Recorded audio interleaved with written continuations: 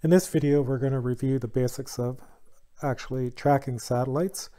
We're assumed that your site is set up. You can have a look at a previous video called the basic setup. And we're going to connect to our mount. We have two different ways to connect, either with continuous tracking or without continuous tracking. So we're going to leave this unchecked. And that means we're going to do a style of tracking called leapfrog. So we're going to connect to the mount. We can see we're connected because we got position coordinates here. Going to download a TLE file. Then we're going to go over here. And here's our list of current and upcoming satellite passes. So let's see if we can pick up this rocket booster here. This is the satellite path. The yellow is where it's going to travel. The brown is where it has traveled. The blue is indicating the satellite position. There's our mount position.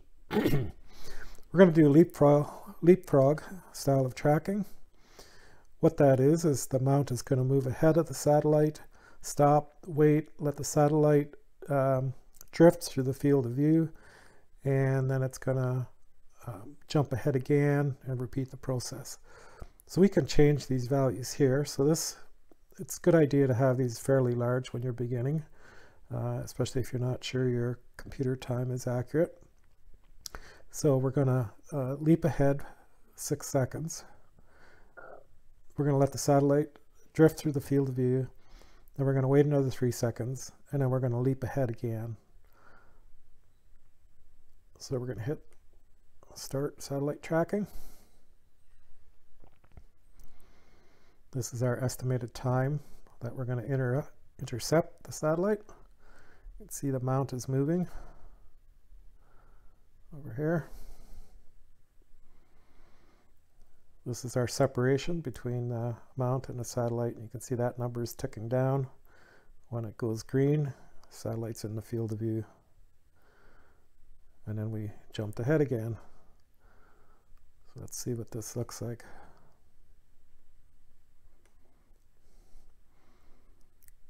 So there we just saw the satellite go ahead. See the mount just moved. Sitting still, there's a star. And there goes the satellite, whizzing through the field. Jump ahead again. We're sitting still, there's a star. We'll see our satellite any second. There it goes again. So that's leapfrog style of tracking.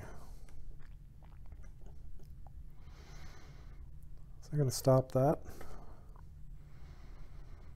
You can see there we were just in the midst of a meridian flip because we just the next interception, the satellite was going to cross the meridian line here.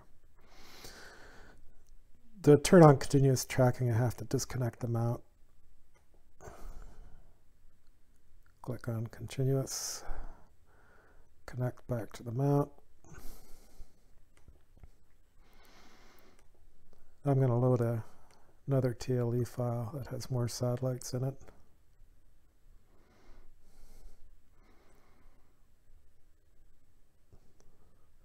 So let's download it and calculate it.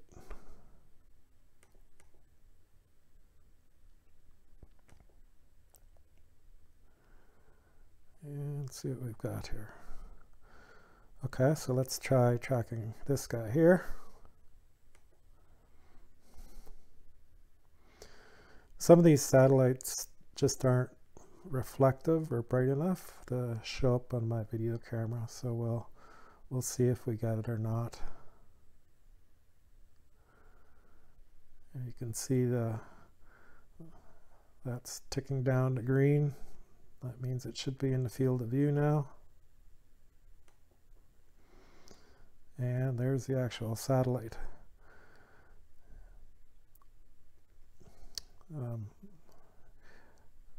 That streak that just went by down here, that was actually a star. So now our satellite is a nice tight round dot, and the stars are going to be streaks as we're moving across the sky.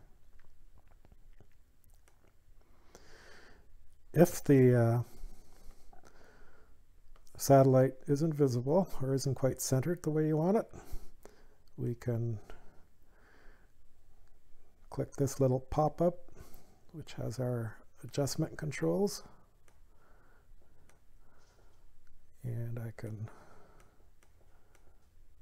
slow it down.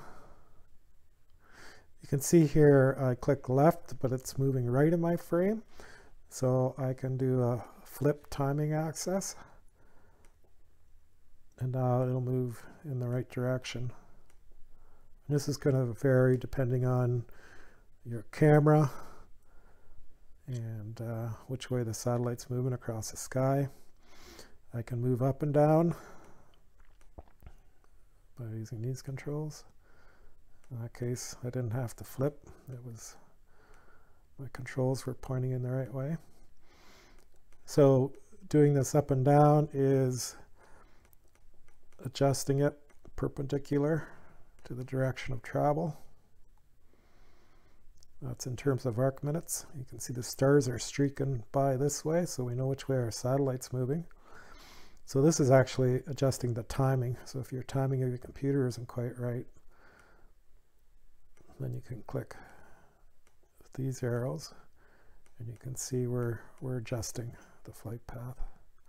If you want to do a quick reset, you just hit that 0 and everything goes back to 0 here. And there's our separation, so it's tracking it pretty good.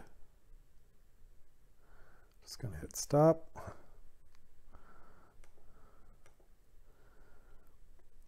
And you can see it was starting to dim out, and that's because it's very close to my lower limit of my walls in my observatory.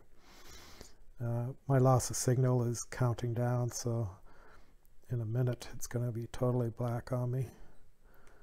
So let's see if we can get this Starlink. Not all the Starlinks are visible because some have anti-reflective material on them and they don't reflect the sunlight too well. So the mount is coming up. There's our separation. That number is going down and we're green, which means we should be in the field of view. And there she is. So we got some adjusting to do. I got it centered. I'm going the wrong way.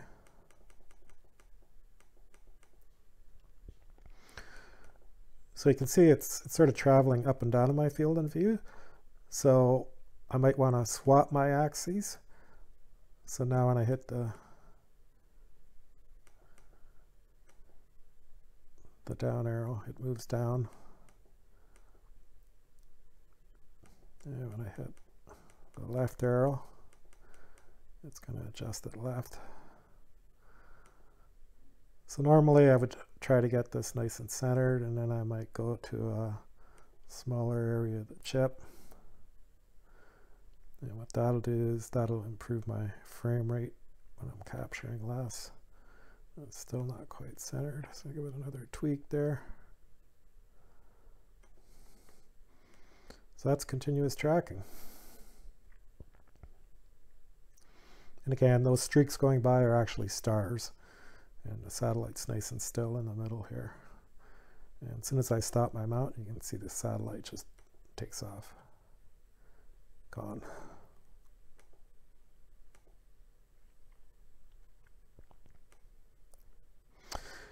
You can also use a joystick. If you have a joystick attached to your computer, instead of clicking these buttons, you can use the joystick. And again, swapping axis and flipping the direction of the arrows will work with the joystick as well. And I'm just going to hit 0 to 0 these out again. And let's get another one here. There's a high one, and we can probably watch this one. This gray line here shows that the satellite will become eclipsed, so it's into the Earth's shadow there. And so we should be able to see it dim out as it gets there. So let's start tracking.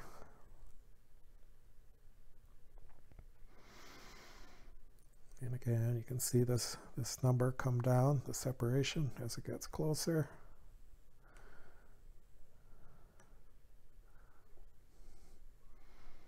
Yeah, there it is, nicely centered.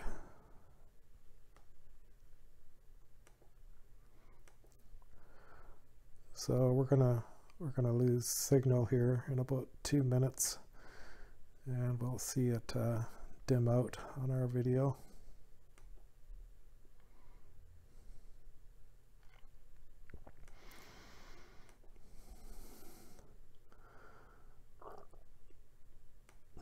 While we're waiting for that, I'll just mention a few other things. This red circle here, that shows where on Earth the satellite is currently visible. That red circle is the horizon, not necessarily the viewing limits you've set up. Again, that red plus sign is our location, where the satellite's been, where it's going, and this gray means it's going to be in the Earth's shadow through this section of the orbit. This is the list of our available satellites. Everything highlighted green is above our viewing limit. If it's this light red color, or actually pink, that means they're upcoming. This shows the LOS is when we're going to lose signal. This is when we're going to acquire signal. This is our maximum elevation. Oops, sorry, this is the maximum elevation of the orbit, and this is the current elevation. So we're about a minute away now to LOS. So have a look here. We're still tracking nicely. So it's not a definite cutoff. You know, the minute we hit LOS, it's not going to instantly disappear. It's going to go through in the same way. We don't go exactly from sunrise to sunset. We have sort of a twilight zone. We're gonna see the same thing. Oh, we missed it. It's already dimmed out.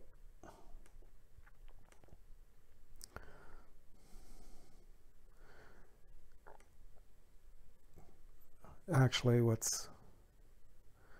probably my observatory wall blocked it out. And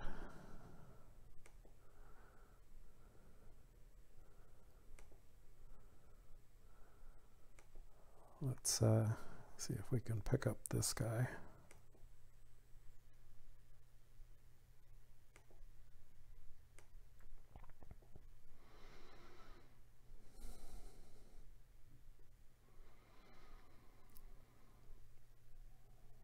So again, we'll see this number tick down as we get closer. And once that is low enough that it turns green, we should see it here, if it's bright enough.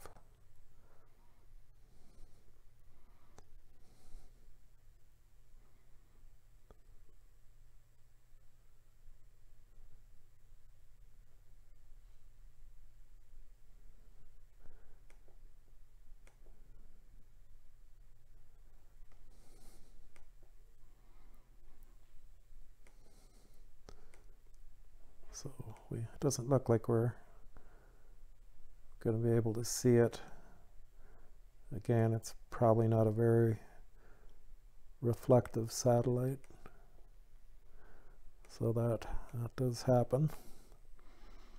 Let's try another one here. Cosmos are usually fairly bright. So let's start tracking this cosmos. Got to do a meridian flip here to get over to it.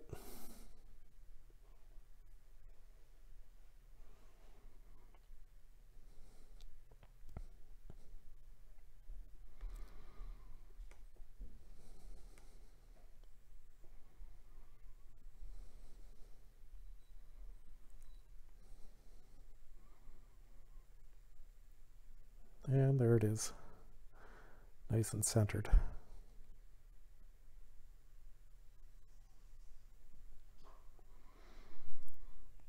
And as soon as I stop tracking, you'll just see it fly out of the frame. There it goes. So that's a brief overview of tracking, both leapfrog and continuous tracking, and how to use this tool to center the satellite in your field of view.